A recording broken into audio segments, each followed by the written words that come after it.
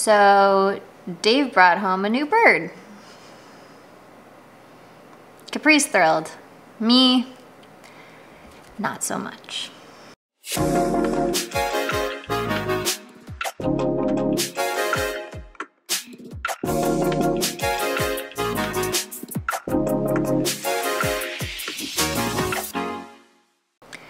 You know how you're supposed to talk about it first? Dave brought it up like a week ago. It's like, hey, I'm thinking my buddy has a baby and I was thinking about getting a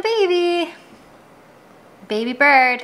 And I was like, meh, I don't really want to. I don't know if I really like that idea. But I was on the fence. I hadn't said no. I just thought that we were going to talk about it a little bit more before a decision was made. Nope. Bird showed up a week later. Any guesses? Any guesses what type of bird Dave brought home?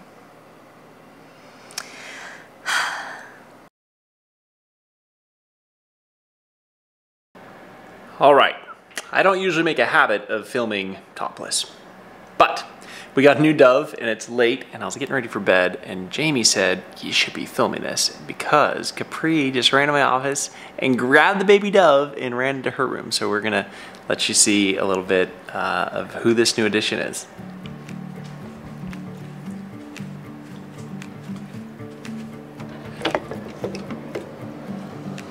Oh, you got the lights out? Just gonna show everybody who you got.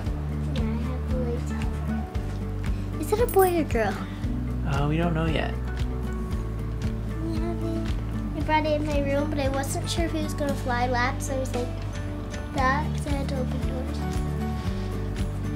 And then still, I think I found some names.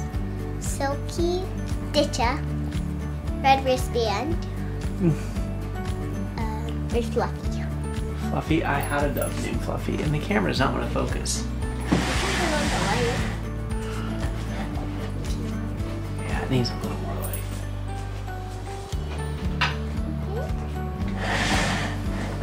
So, he just came in today.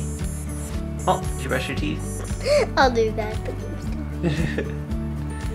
So he came from Jason, and he's, let's see, so he was born around September 11, and so October 11 is probably basically, he's like a month and a half right now.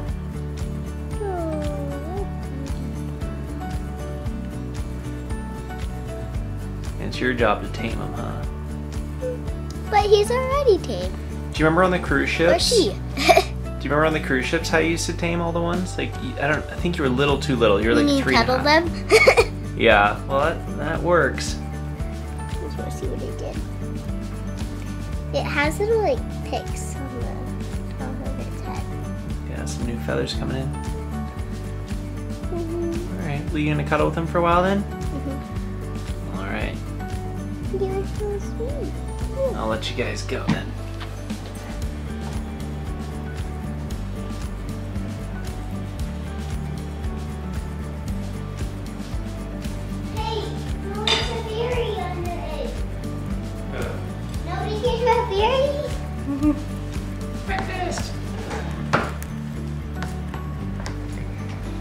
Little berry, I'll give you some.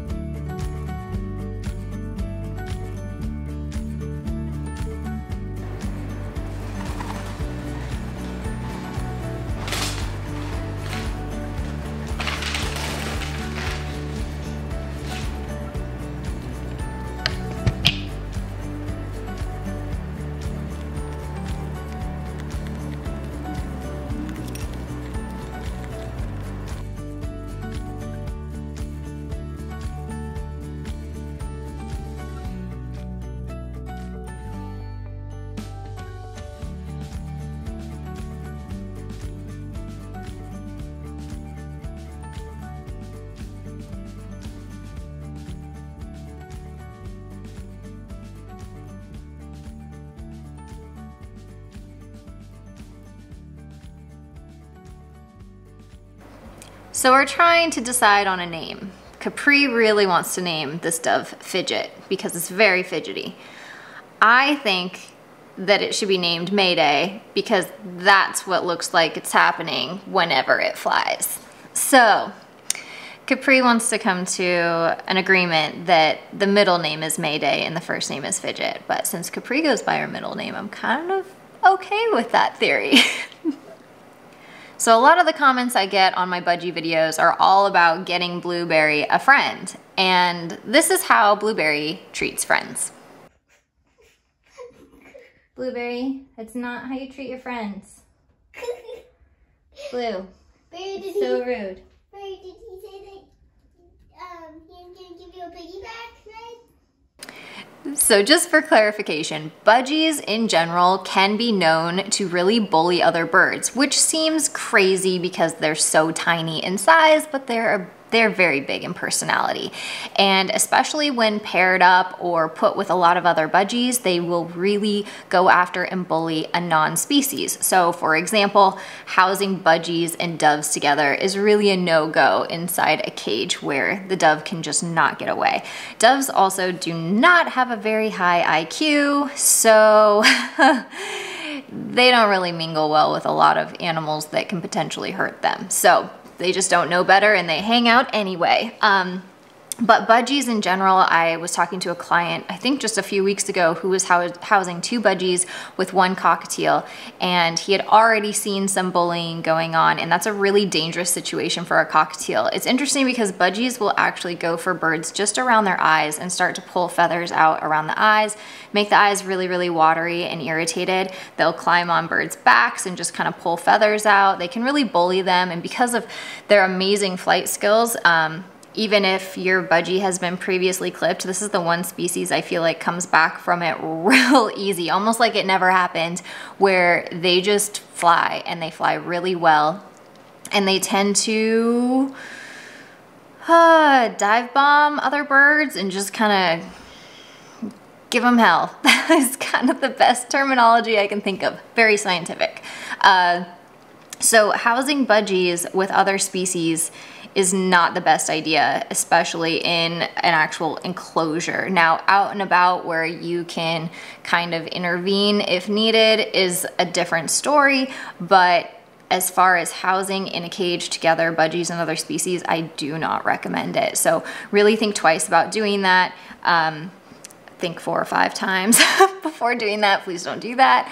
Budgies seem cute and adorable and tiny, but they can actually do some damage to other birds. So as much as we thought that Blueberry would enjoy some company on this road trip, not so much. She just can't help but ride Fidget like you're not supposed to ride your friends.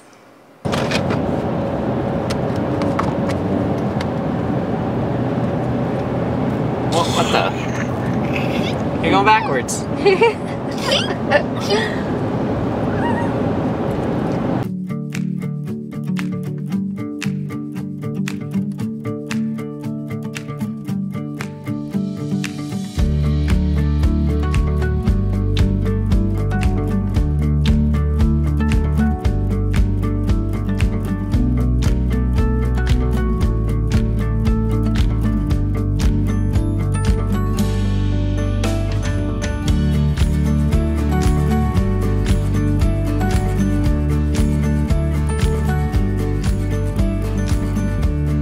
Now that's not to say there haven't been some really cute, endearing moments. When Blueberry can mind her own business and keep her beak to herself, everything is pretty nice since, you know, doves don't bite, they don't really fight unless they're among each other and it's a mating situation where males are really fighting or there's just breeding going on and there's that dynamic to deal with. I haven't really had just a single dove ever go after or try to attack anything, including a human. So, doves are pretty easygoing as far as that's concerned. So as long as Blueberry's in check, Fidget Mayday is just fine.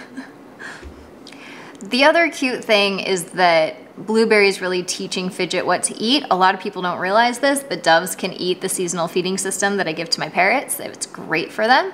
So that's something that we give to Fidget Mayday, which sounds like a super funny name. I I don't know how I'm saying it actually seriously.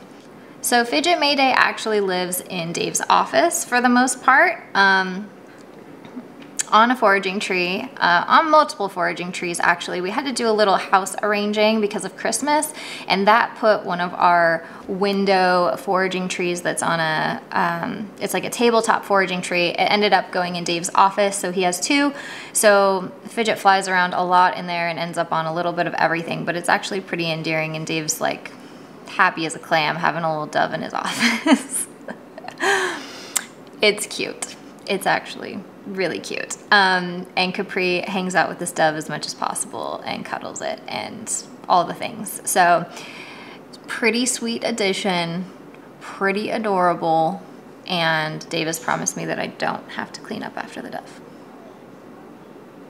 We did try leaving Fidget a little free roaming in the house because we have multiple foraging trees, and it literally looked like somebody had just trashed the house when we had left and come back. He had knocked all these dishes. I stack my bird dishes up in 2 rows to be able to take them out in the morning to feed the birds and everything because they're the clean dishes, and Mayday had obviously run into them, knocked them all off, had knocked all the papers of anything, any homework off, anything that was on something was off. Literally looked like somebody just went and knocked things over. And of course, Mayday was just sitting on a foraging tree like, no idea what happened, guys. Didn't see anything. I've been here. And it's really funny because the name Mayday just makes sense because you'll hear him in the office and it sounds like he's slamming into things. It sounds like he's completely out of control, and you'll look in there and he's landed on a foraging tree and is just sitting there like nothing happened. And you'll hear it and he'll end up back on the tree, and it's just really funny, except for the few times Dave's gone in there and he's obviously been at the keyboard for a while because there's like a little pile of poop or or some other place Dave doesn't necessarily want him to be. But it's pretty endearing having a bird so clueless in the house.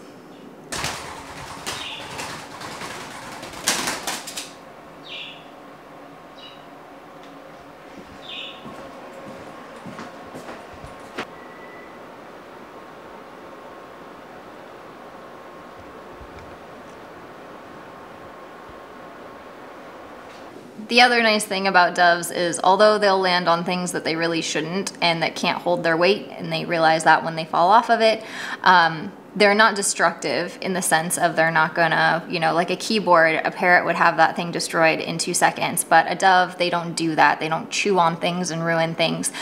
He does still play with a lot of our toys that we offer our birds, especially if there's anything crinkly that can come out or anything that's sort of like a preening toy. Doves love those. So he definitely keeps busy with toys and such things and can use a lot of similar things as far as the parrots, but definitely the less destructiveness is much appreciated from the doves.